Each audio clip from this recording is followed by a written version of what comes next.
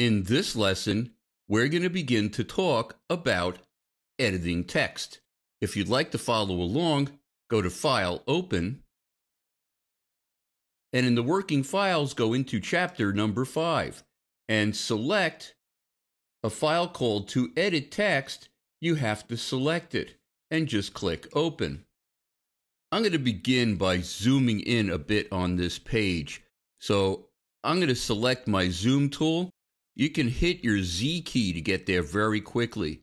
And I'm just going to go near the upper left-hand corner of my page and drag straight across the width and let go.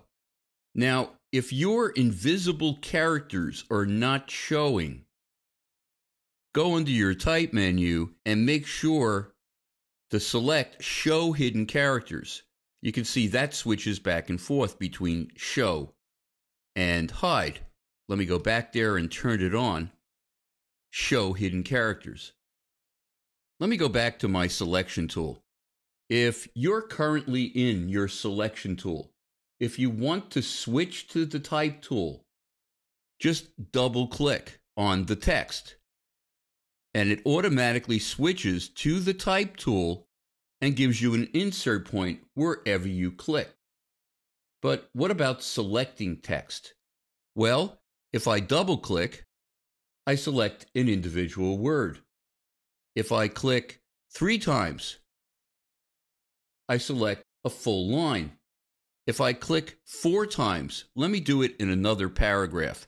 I'm going to click to get an insert point and then click 4 times. 1, 2, 3, 4. So I selected a whole paragraph. Now I could click 5 times. Let me just get an insert point and click 5 times in a row. 1, 2, 3, 4, 5. But generally what happens, instead of clicking 5 times, I almost always go right by 5 and go to 6, which means I just go back to an insert point. So there is a better way to select all of your text in a frame or something called a story, which is all linked text frames that are linked together so that text can flow from one frame to the next. But instead of trying to click 5 times, I'm going to hit on a Mac, Command A, on a PC, Control A, and that selects all of the text in my entire frame or story. You can see there's a little bit of text on the next page. Let me scroll back up onto page 1. Why don't I just click to get an insert point? One of the things you can do is you can actually use your arrow keys on your keyboard to navigate through your text. So if I wanted to move to the right in my text, I could click my right arrow. If I wanted to move to the left, I can click my left arrow.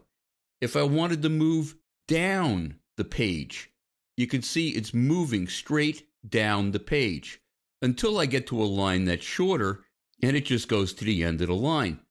But if I continue clicking my down arrow, it's pretty much in the same part of the text going down the page. And I, of course, can click my up arrow to move up in the text. But I wonder if I can select text this way. Well, you'll remember from previous lessons, anytime you want to add to a selection, you hold down your Shift key. Well, if I have an insert point and I hold down my Shift key and then click my right arrow, I'm selecting the text 1 character at a time. If I now, without letting go of my Shift key, hit my left arrow, I'm deselecting text 1 character at a time for each time I hit my arrow key. But what if I wanted to add text going from the beginning of this selection towards the left? If I let go of my Shift key and then hold it down again and hit my left arrow key, I'm adding text that direction. And if I hit my right arrow key, I'm deselecting that same text. If I wanted to add from the end of the selection, on the right of the selection, I would let go of my Shift key and then hit my right arrow key. So you do have a lot of control to select individual characters, but also I can hit Shift and then hit my down arrow key to select additional lines, or my up arrow key to select less and less lines. Well, what if I'm working with my mouse and I want to select not a full paragraph, I want to select a full paragraph plus more. Generally what I'll do is click 4 times. 1, 2, 3, 4, and not let go of my mouse, and just continue selecting additional paragraphs down my page. So that's a nice little shortcut to help you select exactly the text you want. Now, there is a part of InDesign that not a lot of designers know about or use. I'm going to go under the Edit menu to something called Edit in Story Editor. And it's giving me all the text and showing me what I have selected. And I can actually edit right here without any formatting. So I'm looking at just the text when I'm editing it and not being influenced by the formatting itself. A lot of editors use Story Editor. Let me just scroll down in my Story Editor window, and you can see further down my text, there's a little tiny word that says Overset, and then there's a red line going down the left side of the text, and it looks like there's a bunch of symbols. Let me just go back to my regular text in my layout, and I'm going to scroll down to see what's going on. Let me zoom in even closer. I'm just going to click and drag across the last word. And there's a little symbol there, a little invisible character, which is a page break. So that's what that was in Story Editor. Well, why don't I try to just select that and delete it? Oh, there's another one. Well, let me do it again. I'll select this, and oh, there's still another one.